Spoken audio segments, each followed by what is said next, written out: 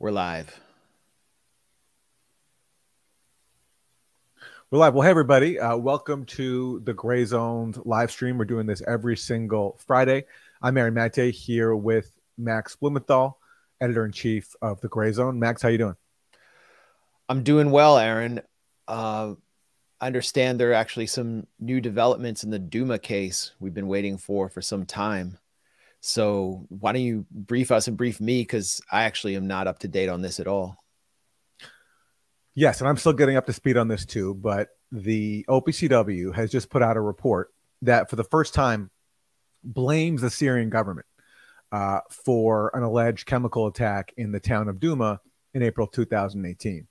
Now, previously, as we've covered, the OPCW has suggested that the Syrian government was guilty of a chemical attack in Duma, but it didn't assign responsibility. It only suggested it, and its findings were used to accuse Syria of committing a chemical attack. Well, now for the first time, it's actually officially named Syria as the perpetrator of a chemical attack in Duma, and it did this through a mechanism in the OPCW called the IIT, the Investigation and Identification Team. And this mechanism was established to officially accuse alleged perpetrators of chemical attacks inside Syria. And this mechanism was largely the product of pressure on the OPCW from the US, which has tried very hard to accuse Syria of chemical weapons attacks because, as we know, the allegation that Syria committed a chemical attack was the pretext for the US bombing Syria in both 2018 and 2017. And the incident in 2018, Duma, the one under discussion, is one that we've covered extensively at the Grayzone, because that's the case where there's been a trove of leaks showing a massive cover-up, that the original OPCW team that went to Duma got on the ground, came back and wrote a report. They found no evidence of a chemical attack. They found evidence pointing to staging by the sectarian death squads on the ground, which they said called for further investigation. But we know now from leaks that we've got at the Grayzone that have come out via WikiLeaks and other places that their investigation was compromised. There was a massive cover-up. So the first thing to remember in evaluating any claim made by the OPCW about Syria is that there are allegations of a major cover-up documented by a trove of leaks, and that this cover-up has never been addressed. So for many years now, the OPCW has refused to address the documented cases of fraud inside the Duma probe, has refused to meet with the dissenting inspectors, actually has refused to meet with any member of the original team, not just the two whistleblowers that we know about. So any statement that the OPCW puts out now about Duma can't be taken seriously unless they address the documented fraud that occurred in the Duma probe. And since they haven't addressed that fraud, and they don't want to because there was a cover-up, now they're putting out a new report to try to basically double down on the fraud. And that's what this report is. And I've only skimmed over it quickly. I haven't read it in detail. I will be doing a lot more on this very soon at the Grayzone, both on pushback, and I'll have a written report as well. So let me just give my initial impressions of this report. There are so many issues in the original Duma probe that point to fraud, and this report addresses none of them. So one issue that we've covered a lot at the Grayzone is the issue of toxicologists. So when the initial Duma team was investigating this, they went to a group of expert toxicologists from a NATO member state, and we know now what that state is. They're in Germany. And they presented to those expert toxicologists videos and photos of the civilians in Duma who were in the videos with foam from their mouth and piled in bodies across the building where a gas cylinder was found. And these are the videos put out for the world to see, to drum up support for the claim that Syria was guilty and that the U.S. needed to bomb Syria. And these toxicologists evaluated that video, and they said that the symptoms of the victims in that video were completely inconsistent with chlorine gas. And one of the main reasons they concluded that is because the victims had profuse foaming from the mouth. And the foaming, they said, these toxicologists said, that was consistent with nerve agents like sarin. But given the fact there was no trace of sarin or any other nerve agent at all found at the scene, it couldn't have been sarin. But when it comes to chlorine gas, they said that that profuse foaming was completely inconsistent. So they also said this cannot be chlorine gas either. And the original team had that finding, mentioned it in their initial report, But what happened to it? It was censored. The OPCW leadership took that out and has never allowed that finding to be released. And we only know about it because of leaks that have been published, including at the Grayzone. So this new report from the IAT, what does it do with that? Well, it doesn't address the original toxicologists that were consulted. It also doesn't address the other toxicologists who were consulted after that, who also said that they could not link any chemical to the foaming. It consults a new toxicologist who they basically say confirms the view that this could be chlorine gas. We don't know, of course, who this toxicologist is or how they came to that method, but they found someone to basically validate a claim that they needed to make the case that this was a chlorine gas attack that previous toxicologists could not make, but we don't know how. There's also the issue of ballistics. This is, how the cylinders hit the roof and caused the damage and penetrated the roofs and released chlorine gas.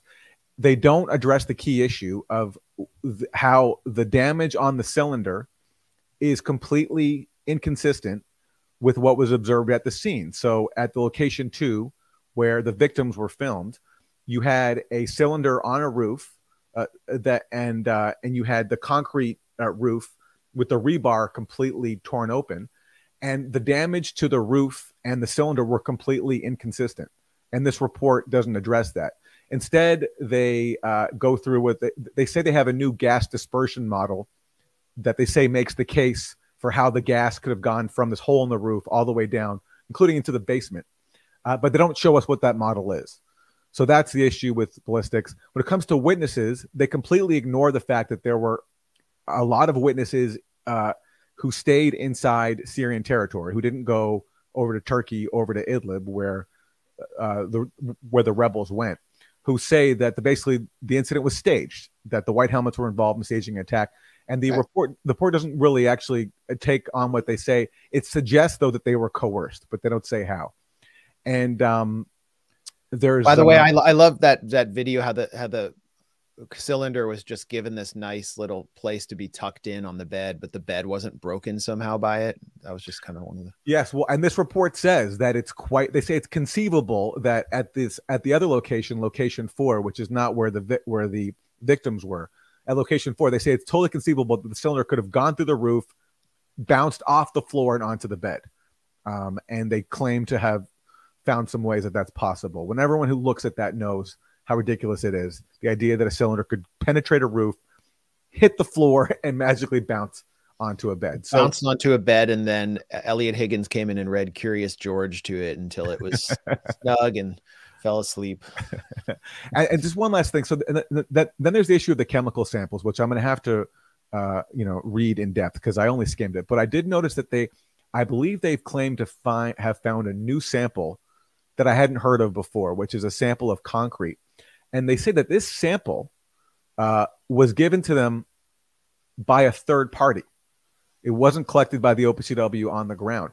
And the reason I'm raising this now is because the most recent article I've done for the Grayzone about this is about how the OPCW relied on the white helmets to collect samples for them. And in the process, completely violated the OPCW's own rules, which was, as they stated very clearly, that the OPCW will not use samples that the OPCW doesn't collect itself. And what was interesting about Duma is that this was the first time that an OPCW team actually got on the ground to collect samples. But now, and unless I'm missing something, this is the first time I'm seeing that actually in the Duma probe as well, they relied on a third party to collect a sample, and they claim to have verified the chain of custody, which is completely inconsistent with their own policies, which is that the only chain of custody that they're supposed to allow is a sample that they collect themselves, not from somebody else, especially a actor like the White Helmets, which is funded by the same states that are accusing Syria of a chemical attack and that works with the sectarian death squads that others have accused of staging this chemical incident. And they did the same thing in Khan Sheikhoun in 2017. There was no chain of custody. They violated their own rules. And just to drill down this point, the White Helmets were promoted to us as just an ordinary band of farmers and regular guys, sandwich makers, just your average guy from Peoria, Syria, who just came out to rescue children that were being bombed by the evil animal Assad and Vladimir Hitler Putin. But now we're told that these farmers and sandwich makers and construction workers and average guys are actually capable of doing chemical weapons analysis and taking care of highly sensitive samples and providing them to the multilateral organization that is technically placed in charge of assessing and providing attribution for these attacks. And so this should be a massive scandal, but it seems like you're one of the only journalists who are still beating this horse they want to die. Yeah, and they even gave the White Helmets a name, the Chemical Sample Unit, and they got the CSU. It's like a show, you know, the CSU. Yeah. It's so corrupt, and speaking of the White Helmets, I mean, they're a sectarian organization that hung out with death squads. They were like the MASH unit for Al Qaeda. That celebrated when Al Qaeda took over Idlib. And that one Al Qaeda leader called the hidden soldiers of the revolution. So the hidden soldiers, the hidden Mujahideen. Yes, the hidden soldiers of the Mujahideen in Syria are now collecting samples for the OPCW. That's basically what this comes down to. And speaking of which, you know, we know of, thanks to Riyam Dalati, who was a reporter for the BBC, he said that he conducted a multi-month investigation, and he says that without a doubt he can prove that the hospital scene in Duma, where the White Helmets put out video of them hosing down young children who they claim were victims of a chemical attack, Riyam Dalati said he can prove without a doubt that that scene was staged. And the White Helmets were the ones who put out that video, so they're the ones who staged it. This new IIT report doesn't address the hospital except in passing mention. So you have claims out there this hospital scene was staged, and there's no effort made here to investigate that, just as there's no effort made to interview all those Syrians who were at that hospital and who claimed that it was staged and who claimed that they were basically used as tools for a propaganda video. And the only way that the OPCW tries to get around that is to suggest that all these people were coerced without offering any evidence whatsoever. So there'll be a lot more on this. I'm still processing all the details and going through it. It will take me a while, but we will have a lot more on this at the Grayzone very soon. Well, I hope the White Helmets chemical sample unit will be sent to the home of Paul Pelosi, because the body cam footage was just released, and we need some real professionals on the scene. And let me say one more thing, Max. If you read all the media accounts of this so far, there is one common theme. There is a refusal to even acknowledge the existence of the OPCW leaks and the whistleblowers who challenged the cover-up. You can't even acknowledge that this happened. So imagine this. You have this organization making a claim now that Syria committed a chemical attack in Duma. But previously, you've had members of the original team that went to Duma saying that their investigation was covered up. And now in media reports, such as in the Wall Street Journal, in their article on this new OPCW report, they don't even mention the fact. Forget endorsing what the whistleblowers say, but just the fact that they allege it, that there was a massive cover-up. Now, why would you not want to at least acknowledge that this accusation has been made? I'm not saying you have to agree with what the whistleblower said, but you can't even acknowledge that this happened. That's a huge omission, and it speaks to how inconvenient the reporting that we've done on these leaks is, because the leaks are so damning. They show what a major act of deception took place in Duma, and this new report is the latest chapter in that, and every media outlet that doesn't even acknowledge the whistleblowers and the leaks, which are all available at wikileaks.org. Many of them also have been reported by us at the Grayzone. Any media organization that doesn't even mention the OPCW whistleblowers and the leaks is complicit in this cover-up. Well, and we have a terrible Wall Street Journal article by my old friend Jared Malson. I should reach out to him. You had an exchange with him, Aaron, but this par for the course with the mainstream media is they just don't even report on these leaks. They don't even mention that there are inspectors who are from the fact-finding mission who said that their initial report was suppressed. It's just a propaganda by omission. And I think why is it so important that we're talking about a 5-year-old incident? Because we're dealing with the same sort of cover-ups in Ukraine, and there will be more in other theaters, and they're conducted through supposedly multilateral organizations that have been captured by the United States. The UK is taking an important role in covering up Duma and in trying to influence the OPCW. And then they have their organizations that they fund, like Bellingcat. So we talked last week about this incident in Dnipro in Ukraine, where an apartment building was bombed, and it's reported still, and it's still they're still running with it on the New York Times, Washington Post. It was front page on the New York Times that a Russian missile targeted this apartment building, that they're deliberately trying to terrorize Ukrainian civilians into submission. And you have Alexei Arestovich, the now former spinmeister of Volodymyr Zelensky, saying, well, that wasn't a targeted attack. It was actually a Ukrainian SAM missile battery that struck a Russian missile that was heading towards a military target, presumably, and it came down on the apartment building. So it's not the same level of cover-up and deception, but it's just the omission of the U.S. media that they won't even report that people in Zelensky's inner circle are saying that their story is not being reported accurately. And kind of on that note, I feel like I have to correct the record on some allegations that were made about me by probably the most, I would say, internationally known or important NATO mercenary who's been in Ukraine, training Ukrainian forces and fighting on the front lines. That's Colonel Andy Milburn. He was interviewed, I guess, 2 days ago by Going Underground, our friend Afshin Ratanzi's show. And he accused me of essentially fabricating the following footage, which we refer to here at Grayzone as Whiskey-gate. Let's take a look at that footage. For those of you who didn't see it, this is Colonel Andy Milburn of the Mozart Group. The Mozart Group is sort of named as a response to the Wagner Group, the Russian private mercenary firm that's been extremely active, especially around the Bakhmut area in Ukraine. And so Colonel Andy Milburn, a former U.S. Marine, went into Ukraine with lots of money and his forces to try to counter the Wagner Group, and got a lot of positive publicity. But I was watching him on this kind of military groupie podcast where they drink whiskey the whole time. They drink like craft whiskey. I don't even know if it's craft whiskey, but he got loaded. He got completely sauced, and then he let his mask slip. And so I put together some highlights or lowlights in this 2-minute and 20-second video. It went completely viral, has almost 1 million views right now, and did some damage to his reputation. Society, so I'm not, it's a corrupt, fucked up society. I'm talking about Ukraine. So I'm not a big fan of Ukraine. You can hear him. His voice is slurred. Buffalo Trace. Okay. Buffalo Trace is not that great.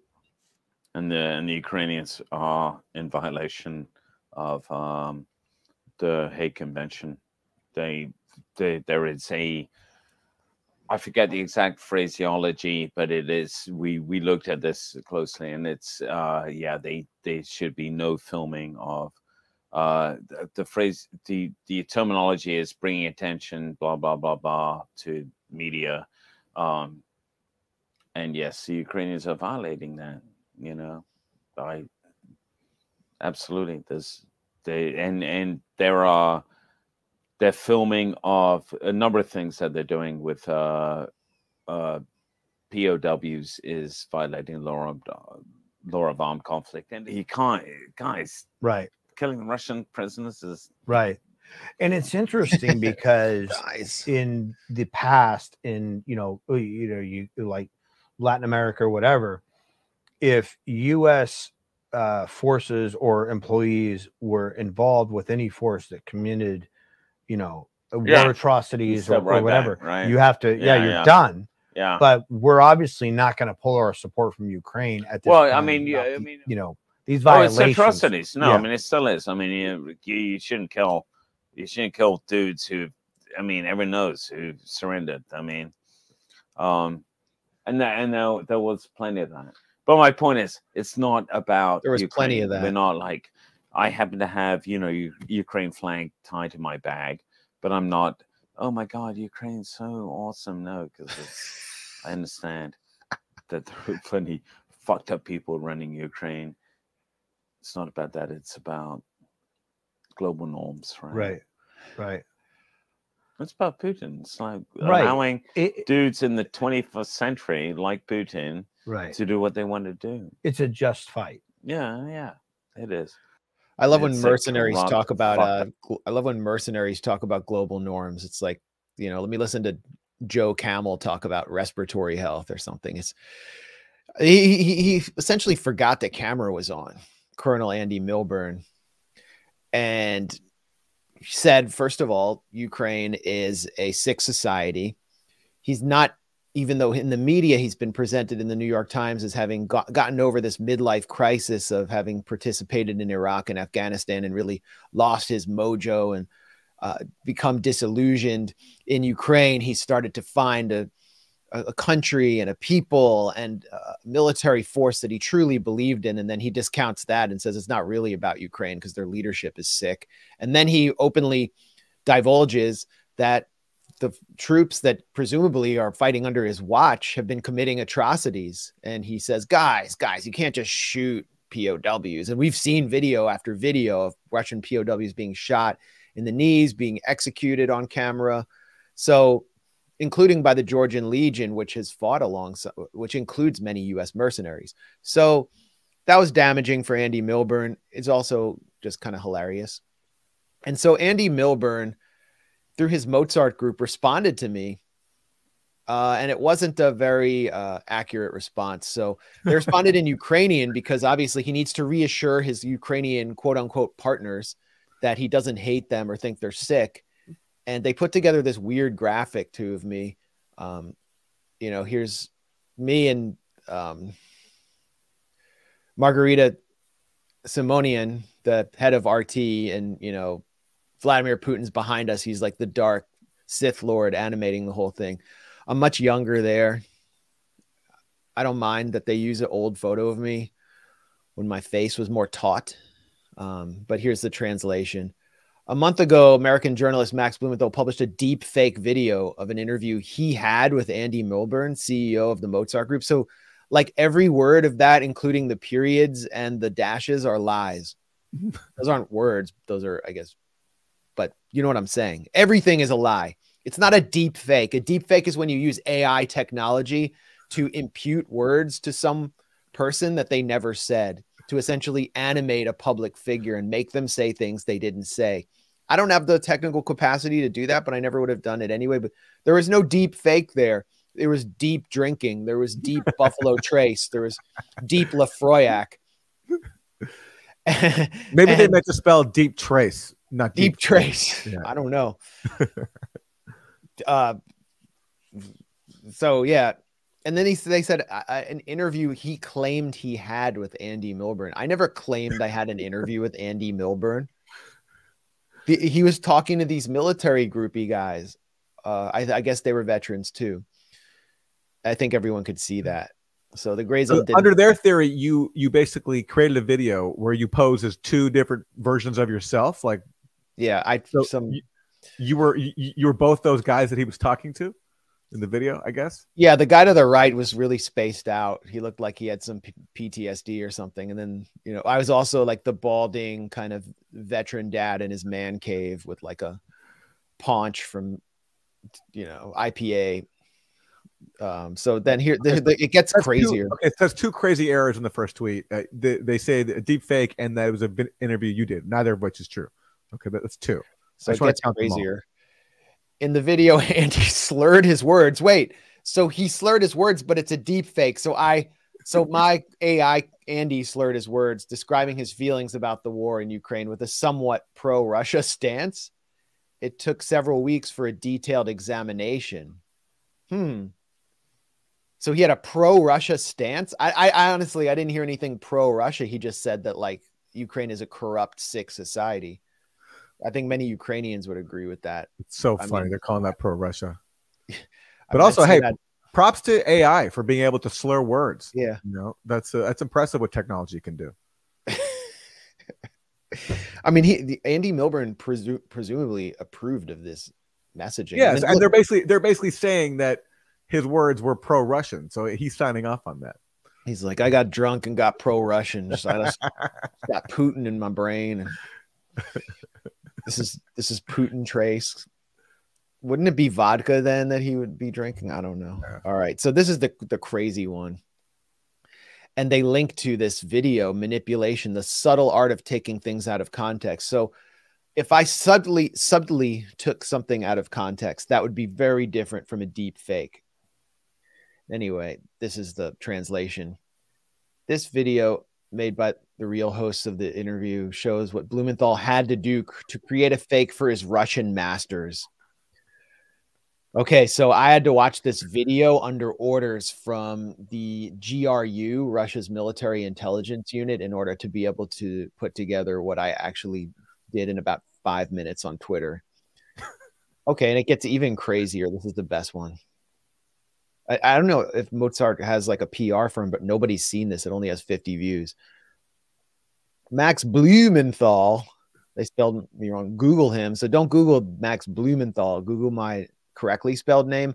Lived in Russia for several years, and he and his Russian wife used to work for RT and Sputnik. Obviously, this attempt to tarnish Mozart's reputation is yet another proof that the organization's activities are interfering with plans. So they're saying that they're so effective and they're interfering with Russia's war plans so effectively that I was tasked by Russian intelligence with creating this deep fake video, and that I'd spent years in Russia with my Russian wife, and that I'm deeply loyal to that society. I have not spent years in Russia. I spent maybe 2.5 days there. I don't have a Russian wife, but my wife's name is Anya. So maybe that's why they got that. Although her last name is a common or fairly common name in the Kerala region of India, in southern India. So they could have actually done some research. I guess, I don't know. Their targeting capabilities aren't very strong, but they just completely made that up. And yeah, I didn't work for RT and Sputnik. My wife used to, she was a correspondent and anchor for RT America until 2018. So for 5 years, she's been completely independent. And we have no contact with or connection to Russia in any way. So that's Andy Milburn's response. And I'll be, I also issued a sort of formal statement to Going Underground that Andy Milburn, needs to stop chasing the Ukraine aid gravy train and get back on the wagon.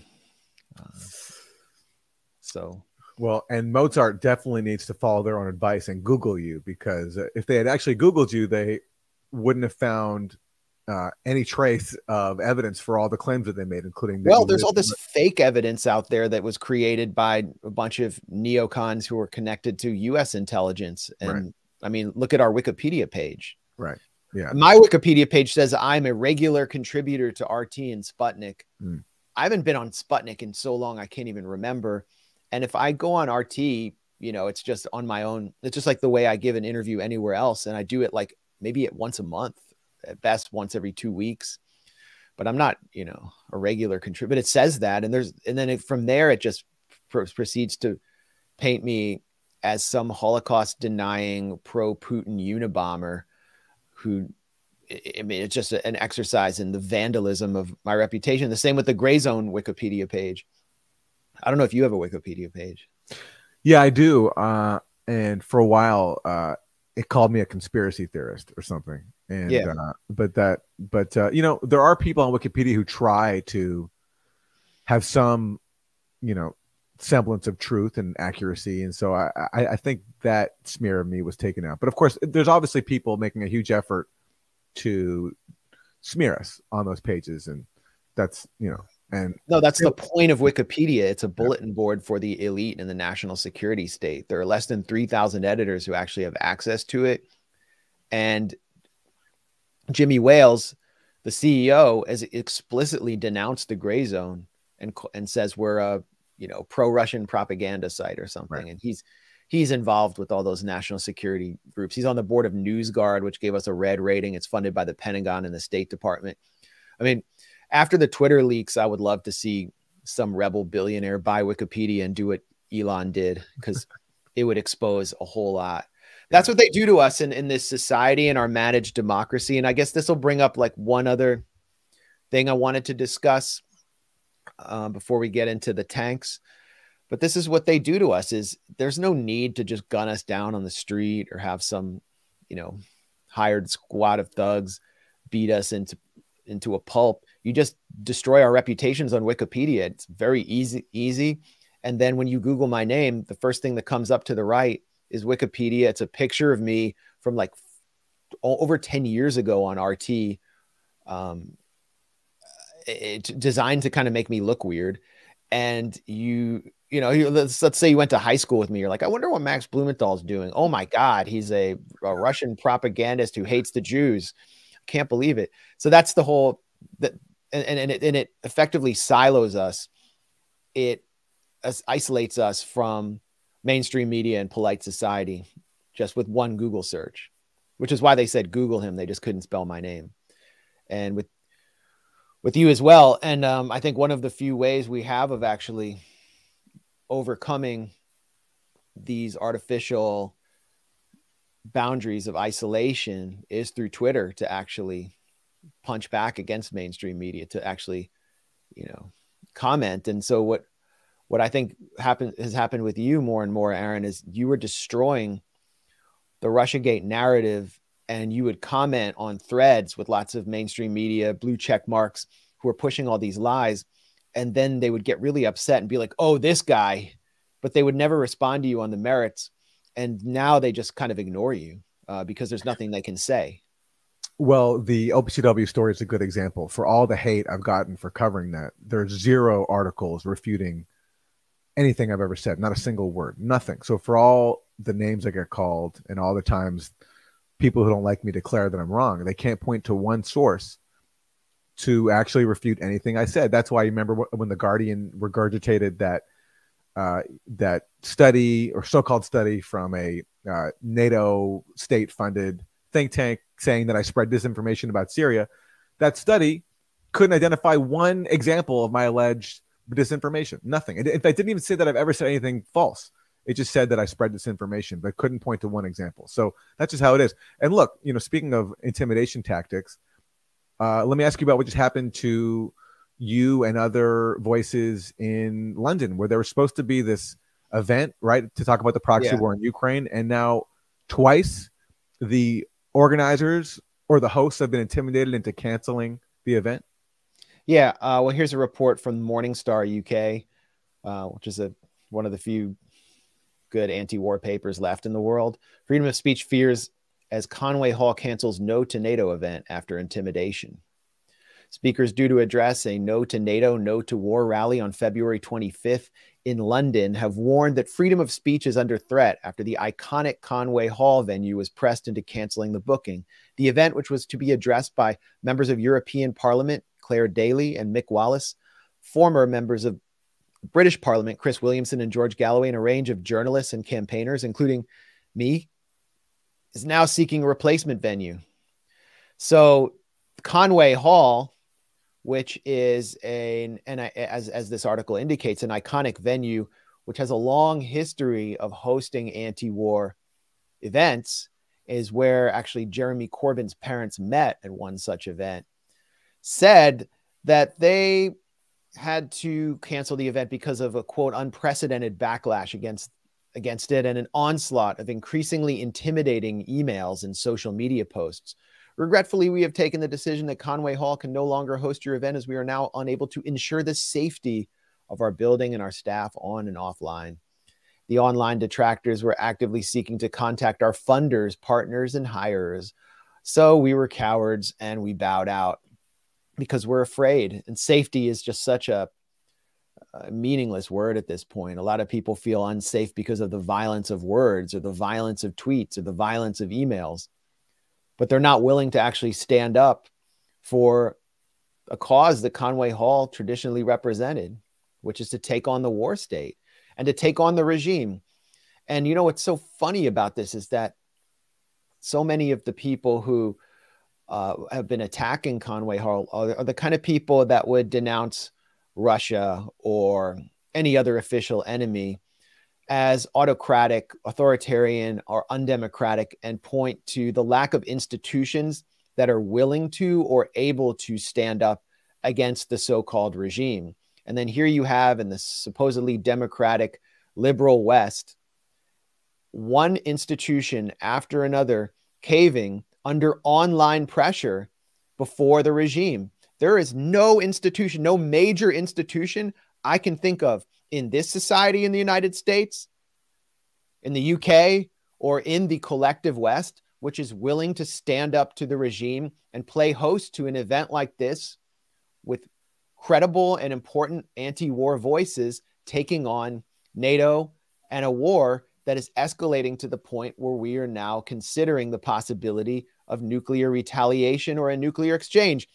So this perfectly lifts a mask on the fraud of democracy in the West. And it plays into exactly what I was saying before about how democracy is managed in the West. We need to maintain this democratic veneer. We can't just openly come out and be a one-party state. But if you actually challenge the regime, you will face such an onslaught that you will never be heard from. And you'll basically have to retire to a small corner of the internet to do what we're doing right now. And I've experienced this so many times in the past few years when I've tried to speak about my work and the work that we're doing at the Grayzone. And then the problem for us is because we have limited time and resources, now we have to devote time and energy to making the case for why we should speak and refuting all the dumb lies that are put out there to try to justify censoring us, rather than just having a debate, an intellectually honest discussion of whatever issues we want to discuss, whether it's Ukraine proxy war or Syria or anything else we cover. This is how they operate. They tie us up with fights over the right to air our reporting. And that changes the focus from the reporting itself. And this just goes on. And just one quick final point, and I'll show the list of speakers. David Miller, you see him at close to the bottom. We've had him on before. He's been, drummed out of his university under attack by neoconservative and pro-war elements. So many of these figures have come under enormous attack. But one common thread is that so many of them were on Paul Mason's mind map of the Russia-China influence operation in London that he was creating for Andy Price, his apparent handler in the British security state, who works in the Foreign Office and deals with what he calls disinformation, which is actually just official censorship. So these figures have all been targeted officially. And the way this played out was through proxy, through NAFO, the North Atlantic Fellows Organization, this troll farm that Alex Rubinstein has covered for us, took credit for it. But they're just basically acting on behalf of the state, but doing so kind of organically. And it's depressing. As I said, I've experienced this for years. My event here at the main political bookstore in DC, Politics and Prose, was suspended indefinitely under pressure from the same kind of elements because of what the book was saying about Duma and the dirty war in Syria. And it was an organized campaign. And then our event, Aaron, in Portugal at the Web Summit, same exact elements running through Bellingcat, the Atlantic Council, and including the wife of Volodymyr Zelensky, Olena Zelenska. So that's what we're up against. But the event will go on. It will go on somewhere, and I'll be there. I'll be participating one way or another on February 25th. And yeah, we need this kind of activity right now. We need a broad tent of anti-war activism, because this proxy war is entering an extremely dangerous new phase where the level of American involvement is so extreme that I don't even know if we can even continue to call it a proxy war, Aaron. That's a fair point. Well, let's get to it. So Germany has just announced this week a deployment or a shipment of its Leopard tanks to Ukraine. Now, Germany had resisted this move for a long time. I had previously said that it would never take such a step because it was deemed too escalatory. But then it came under heavy pressure. And the deal that was finally reached was that Germany would send its tanks if the U.S. promised to send its tanks as well. And just up until a few days before this announcement, the U.S. was also saying that it would be impossible to send its tanks, the M1 Abrams, because those tanks are too complicated for the Ukrainian battlefield. That was the reason given. But apparently a deal was reached where both sides agreed that they would send their tanks. And so Germany caved and made the announcement. And right before Germany made this announcement, the German foreign minister, Annalena Baerbock, made a declaration that speaks to what you're saying, Max, that this is no longer just a proxy war, that this is an all-out war. Yeah, let's listen to Annalena Baerbock, who is the foreign minister of Germany. Very revealing comments. And therefore, I have said already in the last days, yes, we have to do more to defend Ukraine. Yes, we have to do more also on tanks. But the most important and the crucial part is that we do it together and that we do not do the blame game in Europe, because we are fighting a war against Russia and not against each other. Thank you. So we are fighting a war against Russia. Actually, I want to go back to that tweet really quick. Sorry for taking it off screen, because it's really interesting what happened to it. So you can see Michael Tracy put this out first. German foreign minister declares war on Russia. I think that's a fairly accurate way of describing what she said. Yeah. And Twitter adds a context bar. Leaders added context they thought people might want to know. The foreign minister of Germany did not and has no constitutional power to declare war. Oh, okay. Okay, so obviously the German foreign ministry hit up Twitter and was like, oh, this is not good. She did not mean this, because she is unprofessional. If a foreign minister's use of the phrase "at war" was a declaration of war, Russia would have declared war on the West a long time ago. What kind of a troll comment is that? So we should discount the German foreign minister saying that we're at war against Russia because Russia hasn't already said it's at war against the West. That's what it seems to be saying. I'm going to rate this. I'm going to rate it. Is this note helpful? Somewhat. No. What was unhelpful about it? How about harassment or abuse? I mean, this is an abuse of my intelligence. Note not needed. So funny. Argumentative or biased language, misses key points, and incorrect. Okay. What I loved about this comment from everyone, rate that context bar. No, please. Okay, go ahead, Aaron. What I loved about this comment from the German foreign minister is that the mantra of French President Emmanuel Macron, since the first week of Russia's invasion back in February 2022, he's often said on behalf of NATO, we are not at war with Russia. We are not. And he said that multiple times because he's trying to, address worries in his public that we are at war against Russia. And here is one of France's closest allies, Germany, coming out and saying, we are at war against Russia, not even being able to hide it.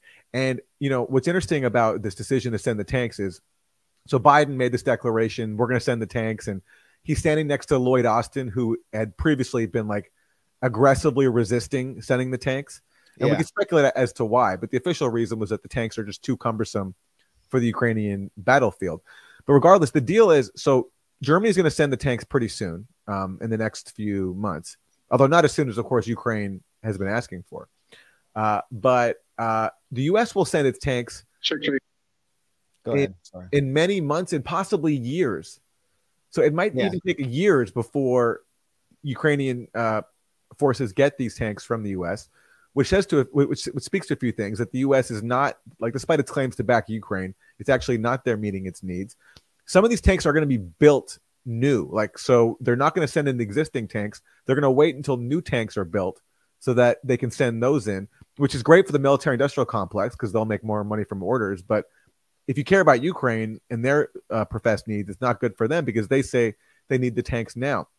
And by the way, Ukraine has said it needs 300 tanks to fight Russia effectively. That's what Zelensky, the commander of the Ukrainian armed forces said in a recent interview with The Economist. And the tally now, even with all the countries unlocking the Leopard tanks and the Abrams tanks, it's still nowhere near enough. So, and then even that amount that is being pledged is not going to arrive all at once. It's going to arrive over a long period of time. So we can speculate as to why this announcement is being made now and what's behind it.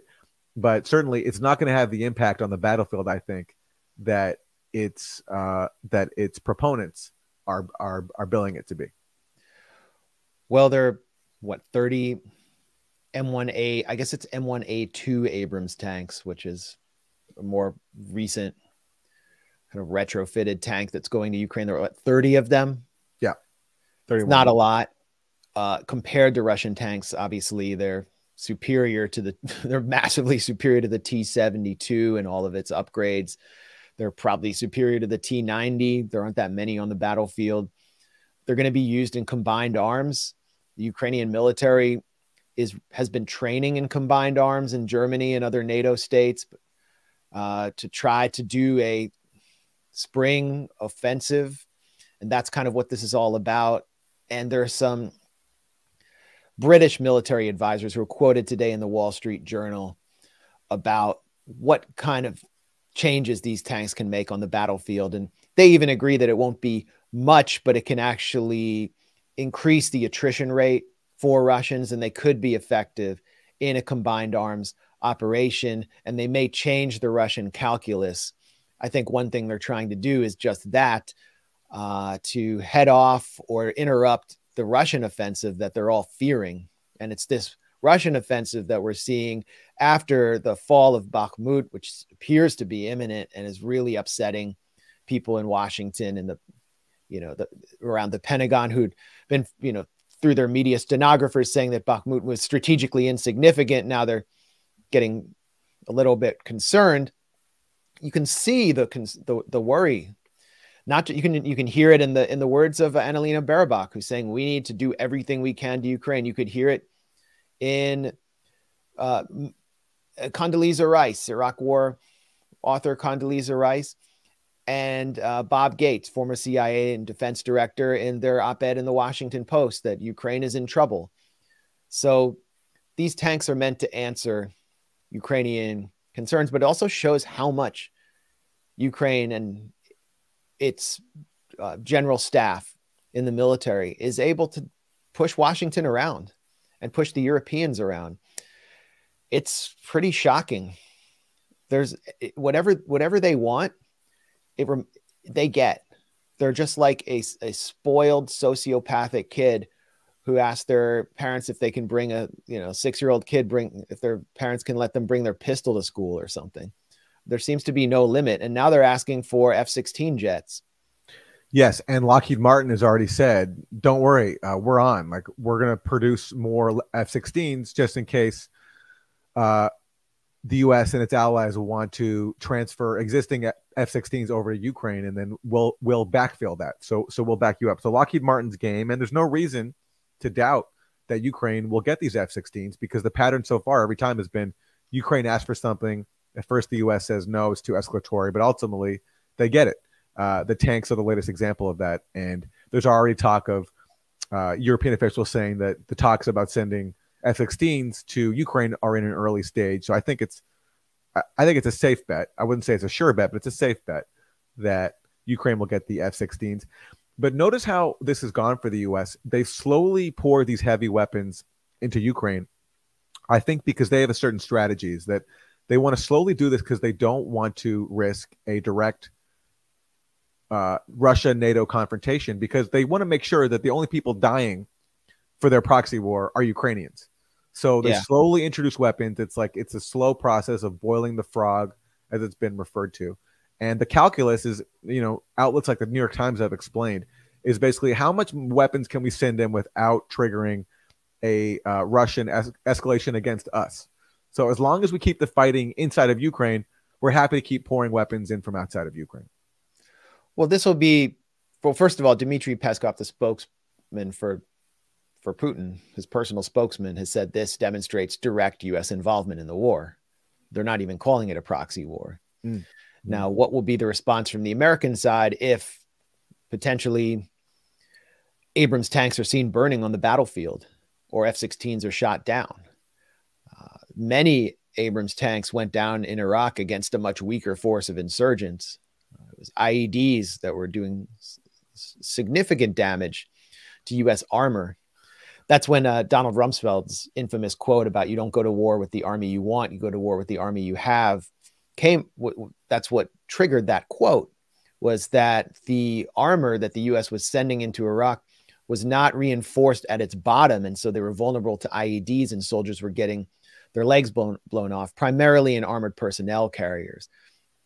But I mean, the Merkava tank is another highly advanced platform, and it had a soft underbelly. And Qassam Brigade's forces, who are even weaker than the Iraqi insurgents, were able to take out a Merkava tank in the Gaza Strip during the Second Intifada. So I think this does definitely raise the stakes if major U.S. platforms are getting taken down by Russian weapons. Obviously, it's not American forces coming back with their legs blown off or in flag-draped coffins, but we're moving closer to a direct confrontation with Russia. And if you consider the training that's needed for these tanks and F-16s, I mean, remember, maybe 9 months ago, there was an attempt to try to get all these repurposed MiGs from Poland and the Baltic states because Ukrainian Air Force pilots couldn't fly American jets. So they're going to have to be trained in these sophisticated jets. How long will that take? It means that the war planners are gaming out a really protracted conflict that could extend into 2024. They're not really interested in negotiating at all. And Aaron, I mean, you were watching the Senate hearings yesterday. Victoria Nuland. Yeah, well, we're going to get to that, but let me ask you first. So, Max, the German foreign minister who declared that we are in a war against Russia, Annalena Baerbock, she's from the Green Party of Germany. Yeah. And it might seem out of whack for people to hear a Green Party member declaring, a war on Russia. Like, what does that have to do with the Green Party? So can you explain that for us? How is it that the Green Party of Germany is so devoted to a neocon proxy war against Russia? Well, the Green Party is one of the most hypocritical parties on the planet. The only other party I can think of that's as hypocritical is the U.S. Democratic Party and the Israeli Labor Party, just because they're such warmongers. Under the leadership of Gerhard Schroeder, the Green Party was different. And they managed to achieve power nationally through a coalition. And Schroeder was more represented the Ostpolitik of Willy Brandt, who was the German chancellor of West Germany at the time of the height of the Cold War. And he took a position of kind of mediating the conflict between the U.S. and the Soviet Union and listening to the concerns of the Soviet Union under Brezhnev and Gorbachev. And Schroeder then, was even involved in some deals that involved Russian gas. And then the Green Party went through a low point, and it had a resurgence in the 2021 federal elections with Annalena Baerbock, this young, telegenic female, environmentalist, self-proclaimed feminist, and Robert Habeck, who was also ardent environmentalist pushing green energy, leading the party, but they represented the sort of moderate faction that wanted to take the party back to national prominence. And that meant betraying pretty much all of their campaign promises. They won 15%, as I point out here in this thread, in the federal elections in 2021 and came into power through the in coalition with the SPD of Olaf Scholz, which won 25%. And the funny thing is, well, I mean, this is first of all a commentary on German democracy or the lack thereof, that a party that wins 15% gets to install a foreign minister who, I mean, you just look at Annalena Baerbock. She's so much like Sanna Marin or these characters, these World Economic Forum characters that are brought up in the mold of Hillary Clinton. who are complete warmongers, who've never seen the face of battle, who have never been on the battlefield, probably can't even shoot a weapon, and are just the embodiment of liberal hypocrisy. But winning 15% of the vote, you get a foreign minister who unilaterally declares war on Russia, just gets to say that unilaterally. And you have Robert Habeck, who is an environmentalist who, as I point out here, winds up bowing to the Qatari trade minister on a trip to Doha. Why? Because they cut off all of the energy from Russia. The US blew up the Nord Stream pipeline. It obviously did, with no protest from the foreign minister or Habeck.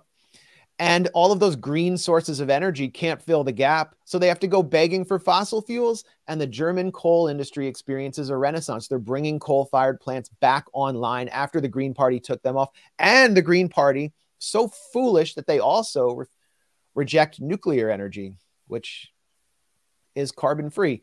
So Michael Tracy made some really interesting points as well about the Green Party, that they ran in 2021 by deceiving their own voters. German Green Party manifesto in the 2021 election called for banning export of arms and military equipment into war zones. Ukraine is a war zone. They won 118 seats on this pledge, entered the ruling coalition, and are now the government's most hardcore proponents of exporting arms into war zones. And here's, Tracy excerpts a piece of the Green platform. Here's a quote. Germany should be a driving force in the political de-escalation of conflict. The Green Party manifesto reads, raising the question of whether the party now views Leopard tanks as new cutting-edge political de-escalation devices, because the Green Party is now, under Baerbock and Habeck, the most forceful supporters of sending these tanks to Ukraine. They call for disarmament in the manifesto, and they call for a feminist foreign policy, adoption of which is mandatory. But those are sort of empty words, because as we know from the propaganda we got on the need to go into Afghanistan, waging war on Afghan farmers with drones, F-16s, and tanks and constant surges was being done to save Afghan women from their own people.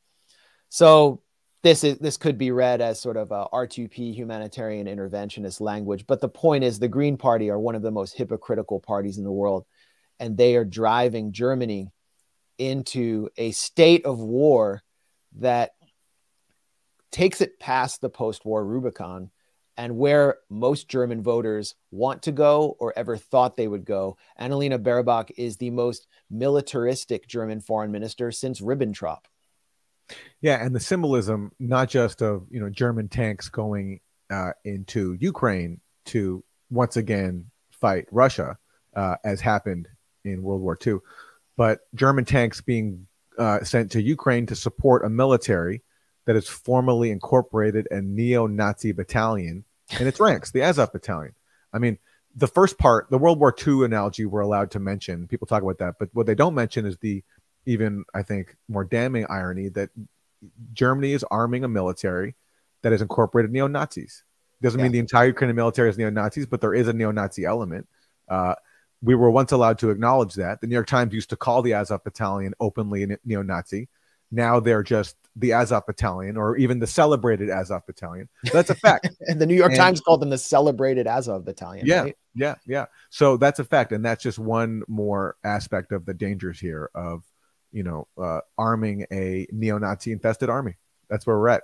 And on the topic of Nord Stream 2, we've just had what I think is another admission of guilt from the U.S.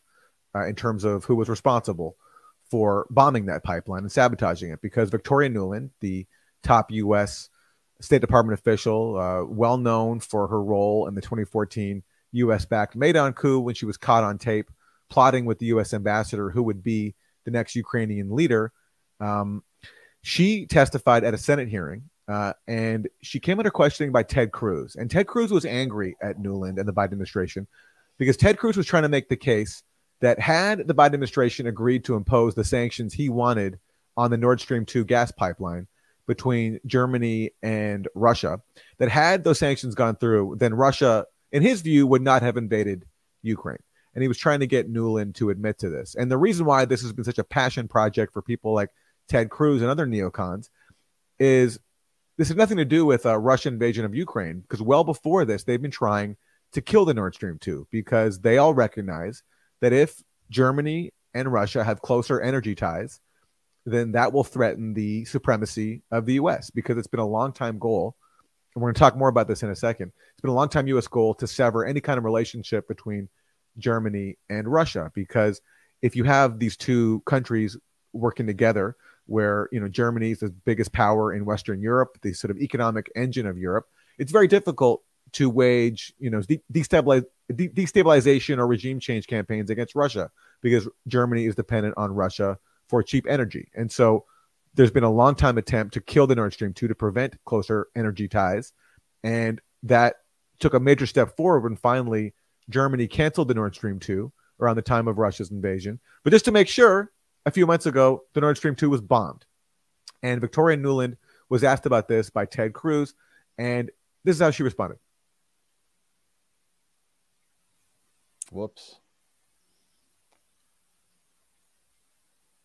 Senator Cruz, like you, I am, and I think the administration is very gratified to know that Nord Stream 2 is now, as you like to say, a hunk of metal at the bottom of the sea.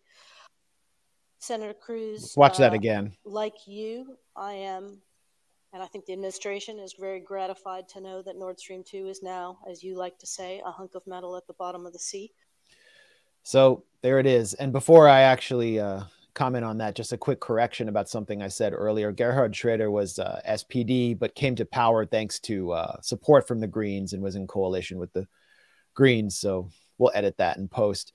Victoria Nuland is basically saying we did it in so many ways. And we were told, Aaron, that the Russian military did this somehow, or that Russian intelligence did this somehow. When I Googled who blew up the Nord Stream pipeline, Google told me the Russian Federation.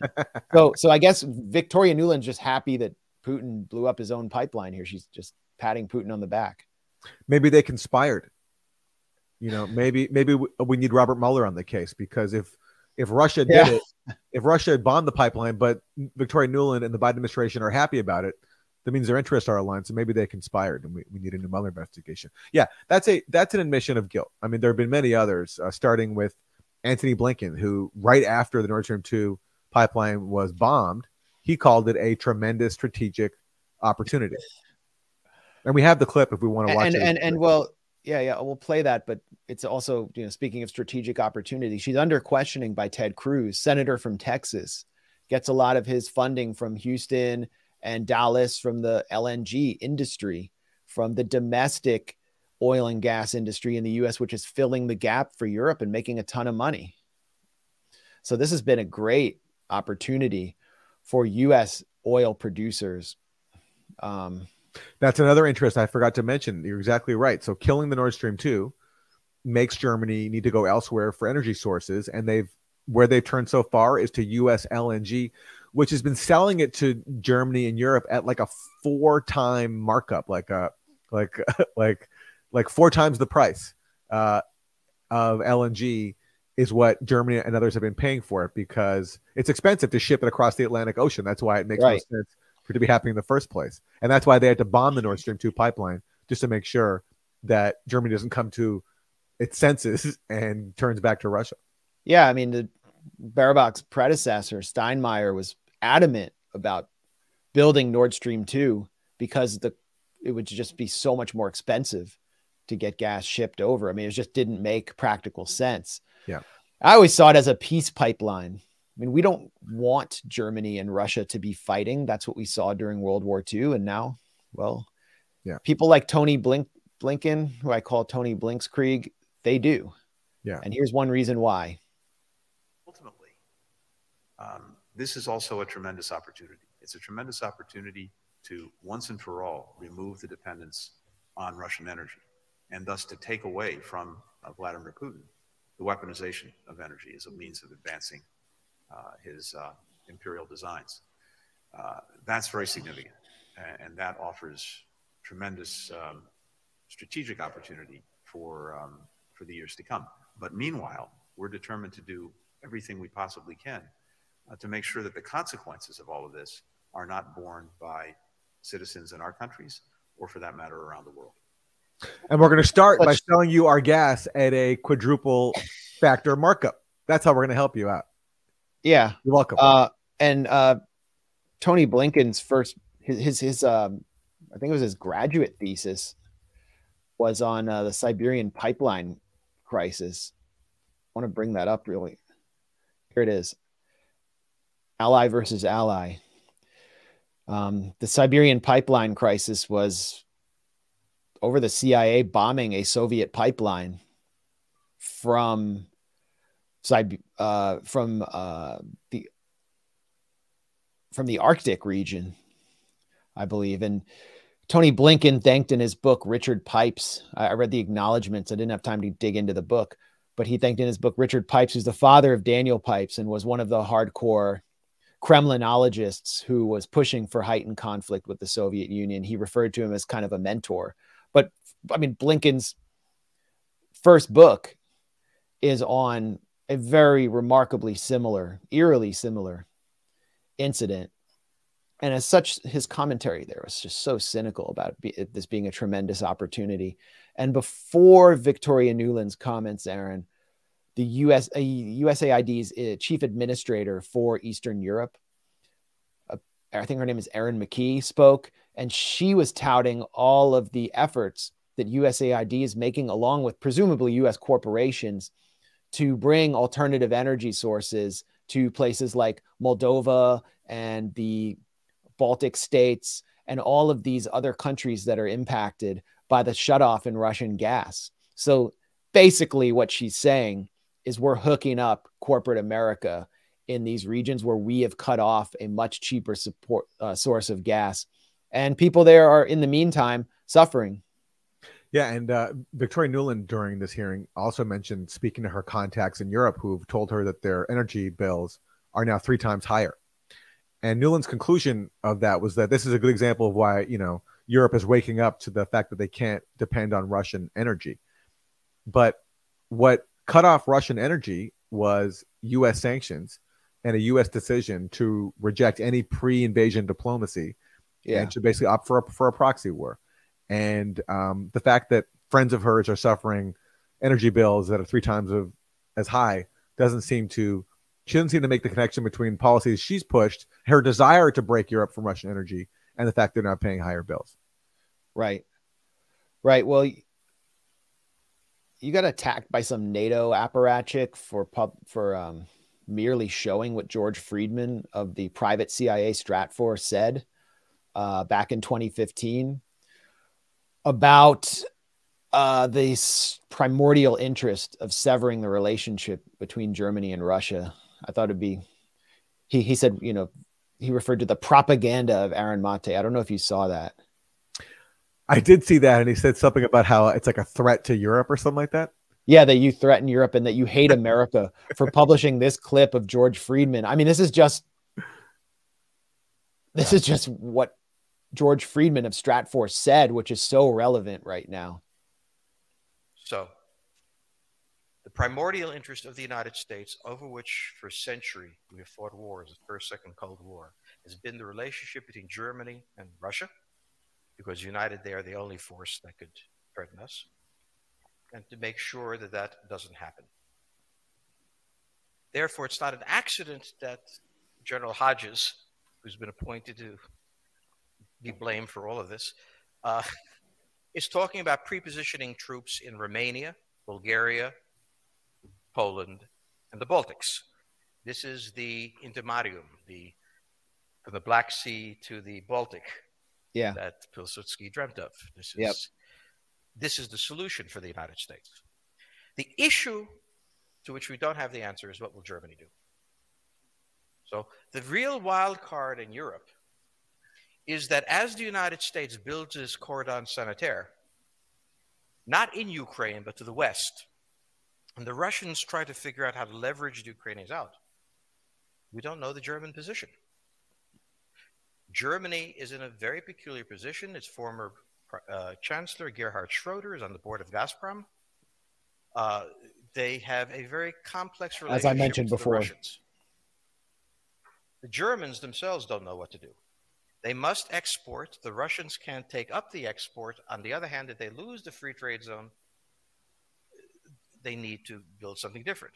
For the United States, the primordial fear is Russian capital, Russian technology, German technology and German capital, Russian natural resources, Russian manpower, as the only combination that has for centuries scared the hell out of the United States.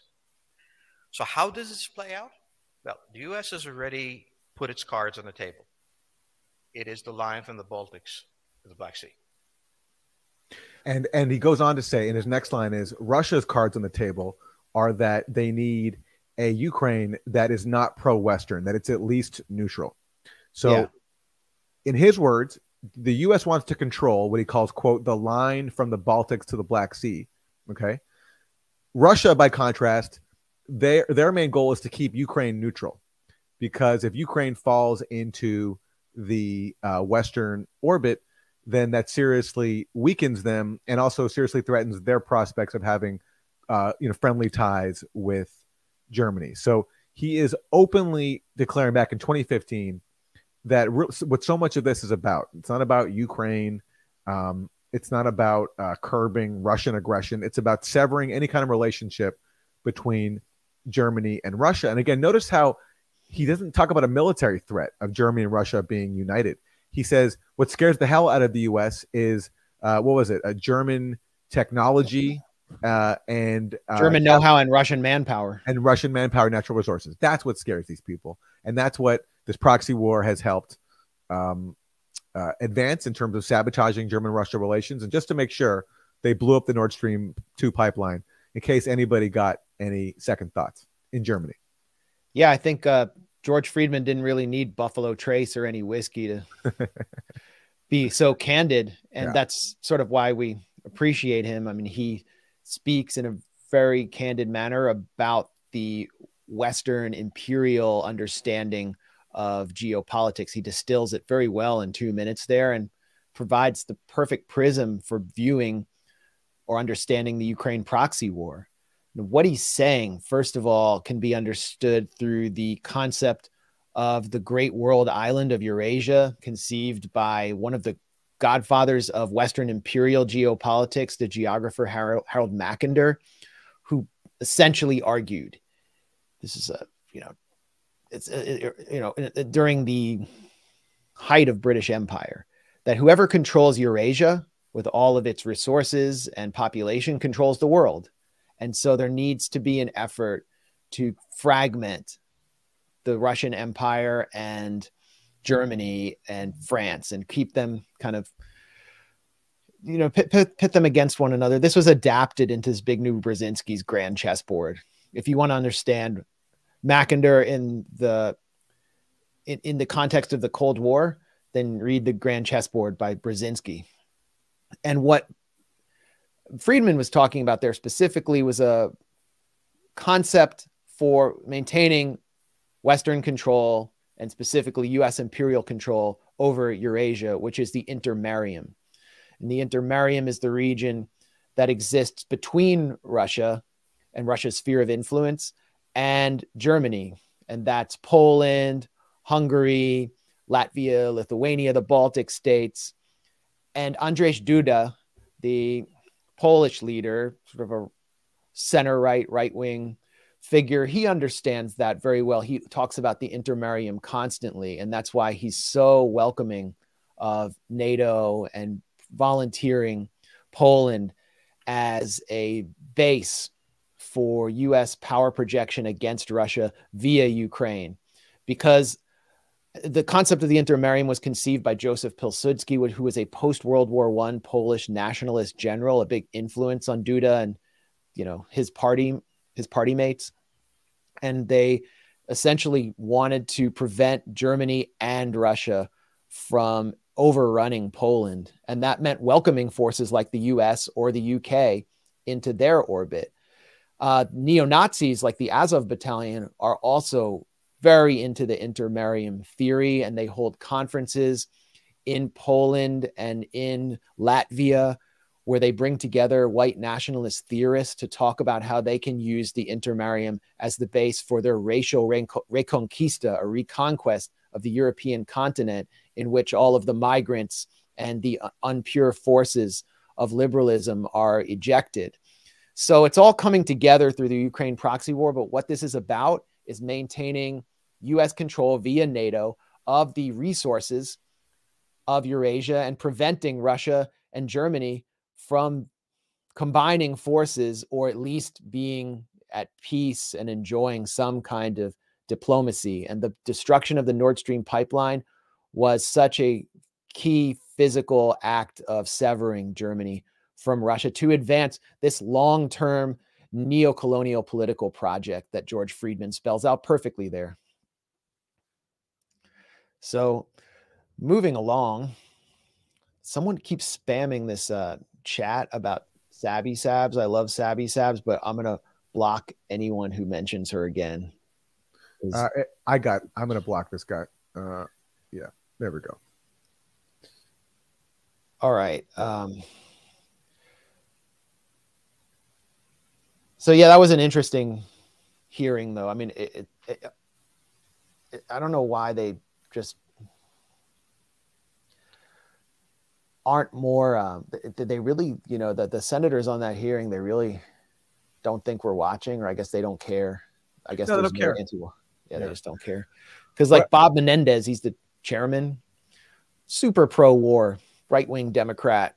He just let it slip that Ukraine has been selling white phosphorus chemical weapons to Azerbaijan to use in the Nagorno-Karabakh conflict. He says they're using chemical weapons that kill Armenians. I guess he has some Armenian constituents, and this is a concern of his. But this is something that Zelensky denied.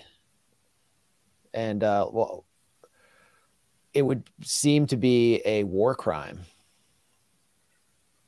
With that, and we also, I'm a strong supporter, have voted for everything for the Ukrainians and passed legislation going back to 2014. But we also have to tell our friends in Ukraine, you can't sell white phosphorus to the Azerbaijanis that kill Armenians. There are responsibilities. It's kind of an amazing admission, because back in November, Zelensky explicitly denied it, called it fake news and Russian propaganda. So welcome, Bob Menendez, to the club of Russian propagandists. And it really raises questions about whether white phosphorus has been used in the Donbass against the forces in Donetsk and Lugansk, because we've seen rumors of that online. I don't know if they're true. That would be a major war crime. So welcome to everyone who's just joining to the Gray Zone. Here with my colleague, Aaron Mate. And we're talking about all of these escalatory efforts in Ukraine. And Aaron, the U.S. has been sanctioning everybody this week. They sanctioned officials in Paraguay. They sanctioned officials in Nigeria. Now we have the U.S. threatening Turkey. Yes, this is a new one. This came out of the Wall Street Journal, that the U.S. is now threatening Turkey with sanctions if it offers refueling and spare parts to U.S.-made planes that are flying to Russia and Belarus. And these are not military planes. They're just civilian jets. And the Wall Street Journal points out that these flights have raised serious safety concerns because the U.S. has banned any provision of the spare parts that are needed to repair Russia's civilian airline fleet. So, you know, these flights are going, bringing civilians from Turkey to Russia and Belarus, and they need parts, they need repairs. The U.S. response is not to grant those repairs and parts.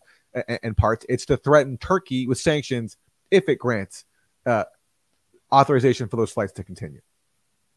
And that just shows what an ally the U.S. is, you know, and how concerned it is for, you know, civilian protection around the world, that it's willing to risk the lives of airline passengers and ground flights just to advance its proxy war aims, which include destroying the Russian economy. Well, this is something that Iran and Iranians have been experiencing for years and years. The U.S. has explicitly sanctioned spare parts for Iranian civilian airliners and sought to threaten civilians. And we saw this in Richard Nephew's book, The Art of Sanctions. Richard Nephew was the sanctions czar for the Obama administration, who designed those sanctions, someone who boasted that on the holiday of Nowruz in Iran, he managed to reduce the amount of chicken that Iranians could eat. He wanted to starve them. He actually went to Russia on a visit and complained that he could get fancy cheeses and luxury goods, and said, we need to make it harder for them to be able to enjoy themselves in Russia. And now Richard Nephew has been promoted. 60 Minutes actually did a special on him. He's the sanctions coordinator for the Treasury Department, I believe, specifically targeting Russia. So this is a Richard Nephew initiative. His official title is Coordinator on Global Anti-Corruption. Yeah, global anti-corruption means bringing down civilian airliners. And, you know, the USS Vincennes naval warship brought down an Iranian civilian airliner and killed hundreds of Iranians. And it may be that the Lockerbie bombing was, there's a theory that the Lockerbie bombing was carried out by the PFLP-GC, which was backed by Iran, as retaliation for that assault on an Iranian civilian airliner. This is all, you know, in the historical background, but I'm just saying there's a precedent for the U.S. seeking to attack through sanctions and even through military means civilian airliners of its official enemies. One more victory for democracy. Yeah, denying air parts, spare parts needed for civilian passenger jets. It's, yeah. What can you say? And this goes on. I mean, this will happen to anyone who just doesn't toe the line.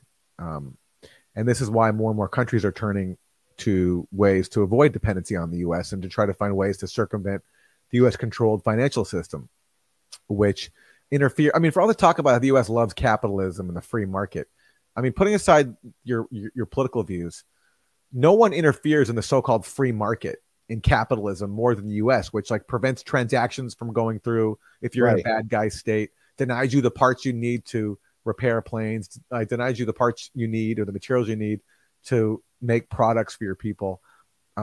No one interferes in the state more than the Treasury Department. I mean, that must be a really busy staff at the Treasury Department trying to coordinate all the various sanctions regimes they have everywhere. And it grows, as you say, it grows by the week. Yeah. It was, I mean, they have an entire department in Treasury for sanctions. And yeah, it started after 9/11, and it's just grown. I mean, it was really shocking to see them sanction people in Paraguay. And I guess I should mention, you know, if you listen to Nuland's remarks in the Senate hearing, it was interesting to hear her make anti-corruption such an issue with respect to Ukraine, because we saw another massive purge within Zelensky's administration. A large number of officials were fired and accused of corruption by Zelensky. And it's obvious that he is just completely being managed by the U.S. right now. That was a U.S. initiative. And, you know, to that point, Zelensky has also been touting a business initiative. We've been talking about this a lot, about Advantage Ukraine, which was, you know, his attempt to declare that Ukraine is open for business.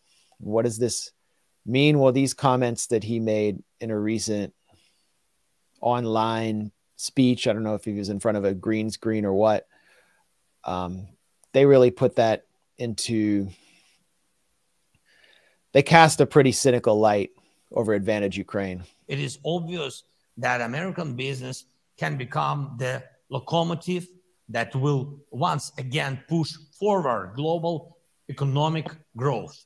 We have already managed to attract attention and have cooperation with such giants of the international financial and investment world as Blackrock, JP Morgan, and Goldman Sachs. Such American brands as Starlink or Westinghouse have already become part of our Ukrainian way. Your brilliant defense systems, such as HIMARS or Bradleys, are already uniting our history of freedom with your enterprises. We are waiting for Patriots. looking closely at Abrams. Thousands of such examples are possible, and everyone can become a big business by working with Ukraine in all sectors, from weapons and defense to construction, from communication to agriculture, from transport to IT, from banks to medicine. And I believe that freedom must always win. Freedom meaning the free market. And I joke that a day after Justin Bieber sold his catalog to Blackstone, or a Blackstone-owned company, his fellow performer Volodymyr Zelensky one-upped him by selling his whole country to Blackrock. And then in this follow-up tweet, I posted a photo I took walking down M Street in Georgetown here in Washington, D.C. This is the Ukrainian embassy. And you can see the flag draped over the embassy is emblazoned with the following slogan: "We are free, we are strong, we are open for business." And in the upper right-hand corner, it says "Advantage Ukraine," which is their sort of free market debt trap, privatization, neoliberal initiative that Zelensky was pushing right there. And this is just another disturbing aspect of the American control over Ukrainian society, its public assets, its military, everything Zelensky says. I mean, he didn't write the word locomotive or locomotive. He doesn't even know that word. He has probably Americans writing his speeches, or Ukrainian Americans. And that's what this is about. What did Goldman Sachs do to our economy? They were responsible for the housing crisis, the financial crash. They were what Matt Taibbi correctly called the vampire squid. That the asset swaps, everything they were doing leading up to the financial crash was completely criminal. And BlackRock, what have they done? They're buying up all of the distressed assets and the housing that was and commercial real estate that was abandoned with the pandemic. And they helped devise the CARES Act, which is a giant slush fund for BlackRock via their buddy Steve Mnuchin, the former Goldman Sachs banker. So this is the cartel that's moving into Ukraine along with the MIC that he mentions. He praises the HIMARS uniting us on our path to freedom, and we're looking at Abrams tanks. I think if Ukraine looks bad now, it's going to be a dystopia in the post-war situation, and something that our neoliberal elites will actually use as a blueprint for other disaster zones. And do his speechwriters not consider the optics? Because on the one hand, they're writing speeches for him where he claims that Ukraine is suffering a genocide. Yeah. But in this speech, they're saying we're open for business. Yeah. So which is it? Are you going through a genocide, and are we facing the new Hitler, or are you open for business? And of course, it's the latter, because the latter reveals the agenda of who Zelensky really answers to, his real constituency, which is the people he's trying to suck up to here, which is Goldman Sachs and BlackRock and other global elites. That's Zelensky's actual constituency, and that's what has brought us into this proxy war. And, looking back on the recent history of Ukraine, it's sort of a consolidation of one of the main causes for this whole crisis. And that, if you remember back when Yanukovych was, the Ukrainian president who was overthrown, why he was overthrown? Well, he was going to sign, because he campaigned on it, an agreement to bring Ukraine closer to the EU, to increase trade between Ukraine and the EU. But then he read the fine print, and the fine print of the deal said, and this is in late 2013, the fine print of the deal said that you have to basically cut your trade ties to Russia and other Eurasian countries. And also you have to cut subsidies in your own country. So for pensioners, for heating costs, you have to cut those too, because you have to accept neoliberal austerity. And Yanukovych read all this, and he realized that for him, this was political suicide, because he'd be angering the people who had elected him. And what the EU was offering him could no way compensate for what he was being asked to give up. So he backed off of that deal, and he said, I still want to sign it. I just want to renegotiate it. And he said, to try to get a better deal for Ukraine, I'm going to go to Russia. And his strategy was, I think it was smart, although it probably didn't factor in that he was going to get cooed because of it. But his strategy was, I'm going to play Russia off against the EU and the West, and out of that, get the best deal possible for Ukraine. but it was too clever by half, because what the US did and the EU and their allies and the Ukrainian far right did when Yanukovych said, I'm not going to sign this right now, they used that to encourage protests. And people who really genuinely wanted to be a part of the West, wanted to turn to the EU and were angry about Yanukovych's corruption, they came out, and there were huge crowds at first. And those crowds ultimately dissipated, so that by the end of the protest, there was just mostly a far right nationalist contingent, and those are the forces that ultimately overthrew Yanukovych. And so now Zelensky coming and saying that we're going to become a neoliberal paradise, that's a consolidation of the process that began with the Maidan coup in 2014. And last thought on this, I wish Bernie Sanders and the squad could listen to this, because here at home, they're happy to rail against Blackrock and Goldman Sachs and point out about how they're enemies of the working people and all that. Well, here is Zelensky, who they 100% support in terms of funding the proxy war that he is waging on our behalf, saying that he's on the side of Blackrock and Goldman Sachs. And it's like these people's progressive awareness, it stops at U.S. borders. So inside the U.S., they can recognize that Goldman Sachs doesn't have the interests of working people at heart. But over in Ukraine, they're on the exact same side as Goldman Sachs. As Goldman Sachs and BlackRock promised to turn Ukraine into what the head of BlackRock called a beacon of capitalism. That's what Bernie Sanders is now on the side of in Ukraine. That's a really good point. And it actually brings up something I wanted to mention, which is that one of AOC's constituents actually managed to get a response from her about why she voted for the $40 billion in aid, which was the really important aid package that provided at least a year's worth of war. And she said because it contained billions of dollars for assisting Ukrainian refugees in Western Europe and other places, and that she supports refugees. So that was her kind of whitewashing or refugee washing of this disgusting war. And there's a Channel 4 special, Channel 4 in the UK special, on how some of those Ukrainian refugees are doing in the UK. And I wanted to play this video because it would be funny if it wasn't so sad. This is what AOC is sort of sponsoring. I think we hadn't necessarily taken into consideration the cultural differences. But those cultural... So just to brief you, and if you're just listening on audio only, there's a Channel 4 reporter in the home of a liberal woman who has taken in refugees in Birmingham, UK, and she's complaining about cultural differences. And let's hear what they are. Differences weren't often talked about when Andrea signed up to the Homes for Ukraine scheme. She lives in a diverse part of Birmingham. After a week of staying there, her guest told her there were too many Muslims in the area. We were quite shocked at how difficult she found different cultures. She felt there were just too many Muslims. Too many Muslims, too many people with different skin colors. Her guest's son was enrolled into the local school, where the majority of children happened to be Black and Asian. And then to just have her complain about the demographic of the school and going, well, he can't be safe there. There's not enough. There's too many Black people there. There's too many Asian people. They don't like them. White kids, essentially. They both agreed to end the placement. They don't realise there's lots of people that look like me here. And that can be quite like, wow, you know, I thought England was full of English people. And it is, because I'm English, but I just look very different. I'm a 6 foot tall Black woman. So yeah, I'm sure when they came in, I could see people really clutching their handbags. But by the time we'd kind of really clutching their Azov patches, got into it, you know, people had warmed up. There was lots more smiles. They were talking to each other. So I feel like we got it just about right.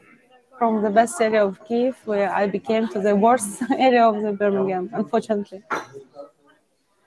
Oksana moved here from Kyiv last summer, living... So this is a Ukrainian refugee named Oksana who said she's from the best part of Kyiv and now has moved to what she calls the worst part of Birmingham, and we'll hear why it's the worst. Side by side with so many different cultures made her feel afraid. I was very afraid because it was not usually for me, and and some people just told me about so many dangerous stories. Lots of people here would feel very offended that you feel just because it's a mixed area, it's not safe. I saw statistics on the police website, police, and so I saw statistics of criminals instead of it. And also I read in the internet in English when I began that this is the area from terrorism. Oksana has now. This is an area of terrorism. So meaning there are Muslims there. So yeah, the word racism is never mentioned in that report. But we constantly heard, including from Channel 4, that there are no ultra-nationalist elements in Ukraine. Azov and the Social National Party are not popular, but you can see why those kind of politics have festered in Ukraine. And now they're coming to the UK and coming to Western Europe. And this woman actually voluntarily left her home and left the community that was there to support her in solidarity because there were too many blacks and Muslims there. And going back quickly to what AOC said and justifying her vote for funding the proxy war and saying that, well, she supports the money for refugees. Well, if you want to support refugees, another option is to not support policies that create refugees. And instead of funding a proxy war that will guarantee more refugees, you could call for diplomacy with Russia immediately on all the issues that need to be addressed. The expansion of NATO, the placement of U.S. weapons surrounding Russia, the Minsk peace process, which has been sabotaged inside Ukraine, which is supposed to end the civil war that began after the 2014 coup. And recently we've had NATO leaders like Angela Merkel admit that Minsk was not meant to make peace in Ukraine. It was meant to buy time for Ukraine to fight Russia. So rather than going along with that, you can actually say, let's have serious diplomacy instead of funding all these proxy war bills that give a token amount of money to refugees. And remember what happened when progressives tried to do that for 24 hours. They put out a letter calling for diplomacy with Russia, and that got retracted under pressure from the usual devoted proxy warriors in Congress and the media. 24 hours, and that was it. So that's an alternative option if you want to support refugees, is to stop supporting policies that create them. Well, the whole point of that refugee money that AOC was voting for, aside from refugee washing her vote, is to provide a ventilation mechanism for the war machine, for the war state, because they know they're going to create refugees when they come in and start escalating, bringing in the HIMARS, bringing in the tanks, extending the conflict, avoiding negotiation. And so that's the role of the progressive squad, is to actually create a ventilation mechanism so that the war can go on. And of course, they put it all on the lap of Western Europeans. The US isn't going to accept many Ukrainian refugees. And in new polls, Democrats are showing that they are not as supportive as they were 6 months ago of taking in large numbers of Ukrainian refugees, 10% less than the last poll. So deeply depressing. And I think we'll see more and more of this going into 2023, because as someone, we just had a question from a commenter about whether we see negotiations on the horizon. No, I don't. I think that the State Department wrote up a phony peace proposal for Zelensky to put forward so they can continue making war, because the proposal is something that would never be acceptable to the other side. Oh, yeah. Well, Zelensky's conditions have been that all Russian forces have to leave Ukraine first, and Crimea has to be given up by Russia. And so they know that they have no chance of having these proposals being met by Russia. I mean, they're having their conditions met by Russia. They know that. They're not interested in any kind of serious talks. And again, this is not just about even internally the issue in Ukraine and the status of Crimea and the Donbass. There's also the matter which Russia tried to resolve with proposals in December 2021. Russia gave a long treaty, submitted long treaties to NATO and the U.S. with detailed proposals on addressing the placement of NATO weaponry surrounding Russia.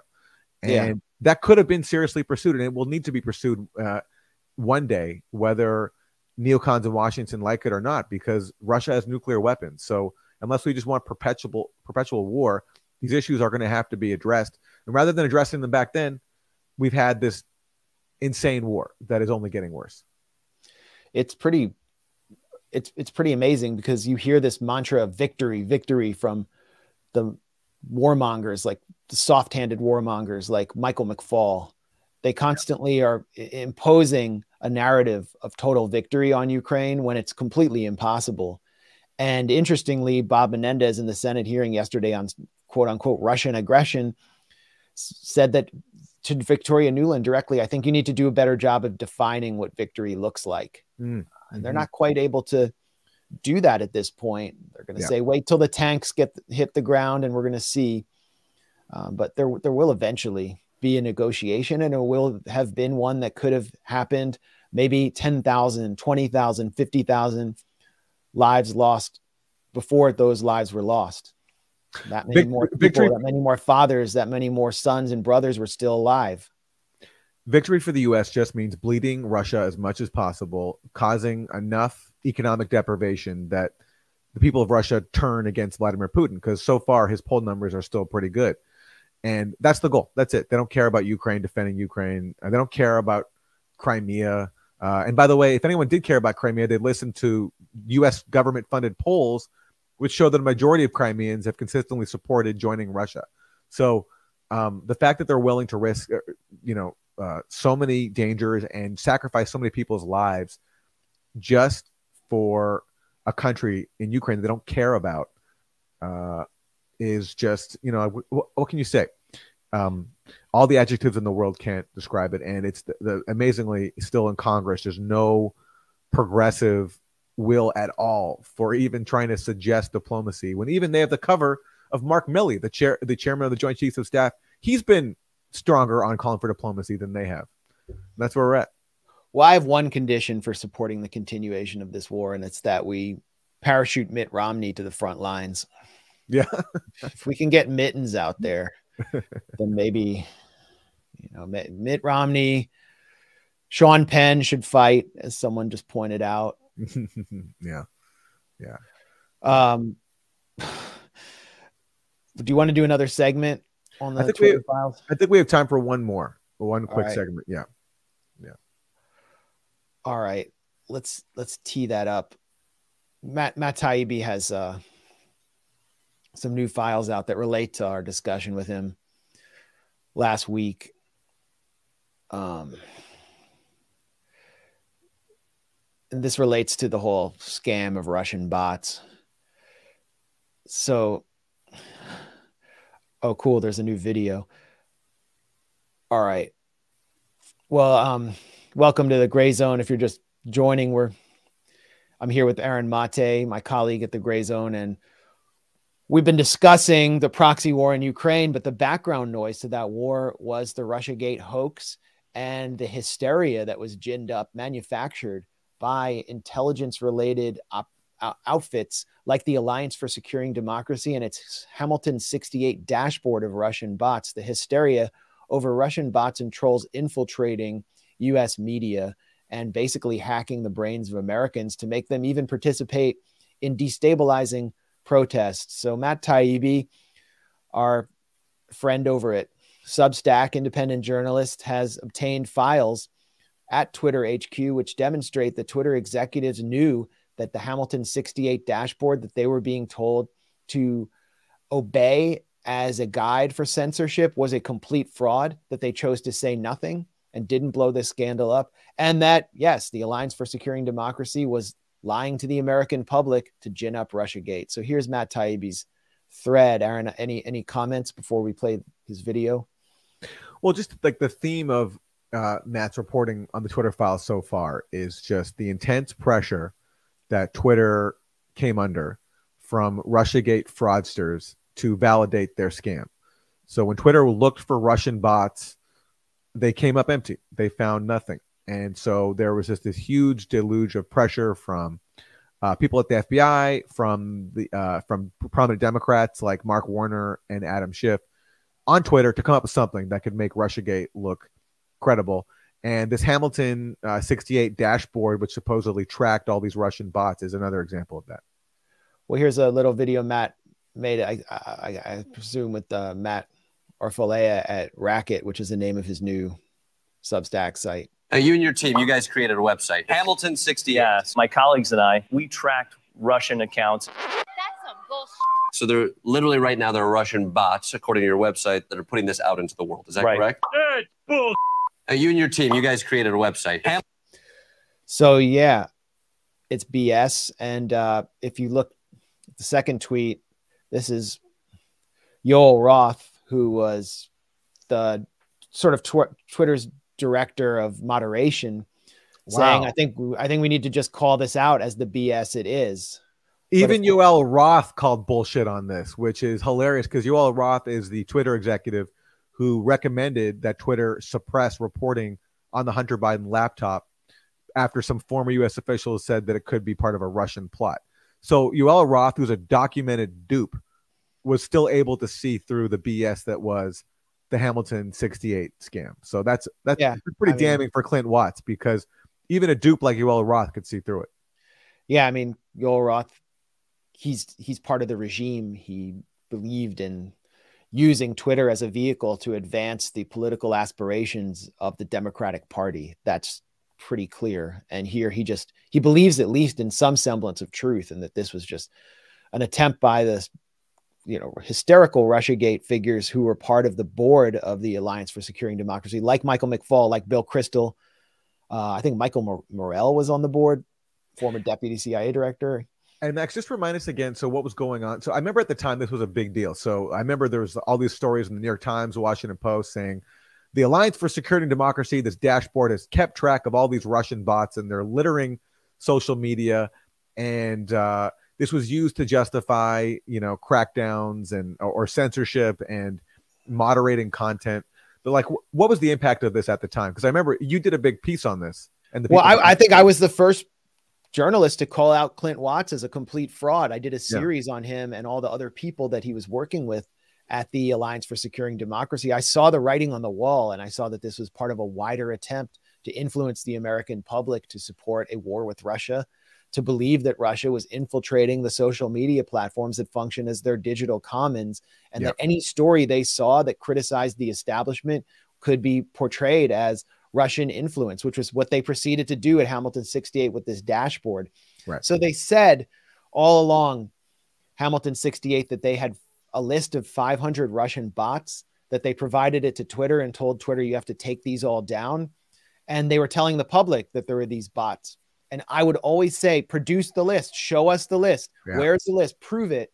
And you'll see in Matt Taibbi's thread, Twitter executives like Yoel Roth were saying, this list is basically a bunch of conservative accounts mixed in with like the Russian foreign ministry. There are no Russian bots here. It's all a lie. We need to call it out. And who tells him not to call it out? It's Emily Horn, the director of communications at Twitter, who is former Obama NSC and went on to work in the Biden administration, and someone who would go on to work for Pete Buttigieg's campaign, who's a Twitter executive, who said, well, there are long-term issues here, even though we acknowledge it's false. And what are the long-term issues? We need to help the Democrats win. And this is part of their formula, is Trump, Russia, Trump, Russia. And one name that appears in this list of Russian bots is Joe Loria, who's the editor-in-chief of Consortium News. Great site founded by the legendary reporter Robert Perry. And he is named, according to Clint Watts and his dashboard, as a Russian bot. I mean, this is pure McCarthyism. It is a literal blacklist for the digital era. It's disgusting. That's why I called them McCarthyism Incorporated in one of the headlines of a piece I did about them back in 2018. And Aaron, we have the list. We finally have the list. Yep. So we're going to be dropping the list later today, hopefully, or tonight at the Grayzone. My schedule is pretty packed, but I'm going to do my best to get it up there. The list will see the light of day. If it doesn't see it through us, it'll see it through someone else. But you will see on this list, there are 538 names. And I don't think any of them are bots controlled by Russian intelligence. Yeah, I think RT, like RT. Well, we know what that is. They openly it's Russian television Russia today. Yeah. The idea of the bot is like it poses as a conservative with an American flag while advancing a Russian agenda. Yeah. It's insidious, but that's not what was going on here. Yeah. All right. Well, that brings us to 4:00. Is there a Jimmy Dore stream now? Jimmy starting right after this. So yeah, people can go over and keep the stream going. Well, I hope he has guests I like, because we just promoted him. So, well, thanks everyone for joining us and for all your support. And we'll be back by next Friday. And in the meantime, I'm going to have some more interviews up on the site that I'm conducting exclusively at Rockfin. As I always mention, we're on Pacifica with highlights of all of our interviews. WBAI 99.5 Sunday at 6 p.m. and KPFK LA 90.7 FM every Tuesday at 5 p.m. So you can check us out there on the Pacifica site, or just go to Spotify or Anchor FM and search my name, Max Blumenthal, and you'll find my podcast, which contains audio of all of these episodes. And, so if you're in the gym or the supermarket or whatever, and you can't watch, you can just listen right there. Aaron, you got anything coming up? I got a lot on my plate because now this Duma report just came out from the OPCW, and I'll have to respond to that fraud. And there's a lot of fraud to cover. So look out. That's going to take a bit, because OPCW stories are are tricky. It's a lot of material to go through. So I'll do that. And then there's also some new Russiagate developments happening, which I will get into when I can. So yeah, just stay tuned. All right. Well, thanks again, everybody. We really appreciate you. And we'll be back next week. Peace. Peace.